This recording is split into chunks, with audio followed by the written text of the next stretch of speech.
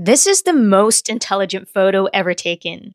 17 of the 29 scientists here became Nobel Prize winners, and they were invited to the Solvay Conference on quantum mechanics in 1927. In this photo, you have Schrödinger who wrote the wave function equation that describes the motion of tiny particles. Max Planck in the front row discovered energy quanta.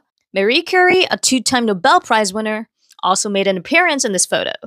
In a heated debate during this conference, Einstein criticized Heisenberg's uncertainty principle and said to him, "God does not play dice," refusing to believe the inherent randomness or probability in the uncertainty principle. Einstein was also worried that the uncertainty principle would prove his theory of relativity incomplete or even incorrect. Niels Bohr defended Heisenberg, telling Einstein to stop telling God what to do. Who else can you spot from this photo?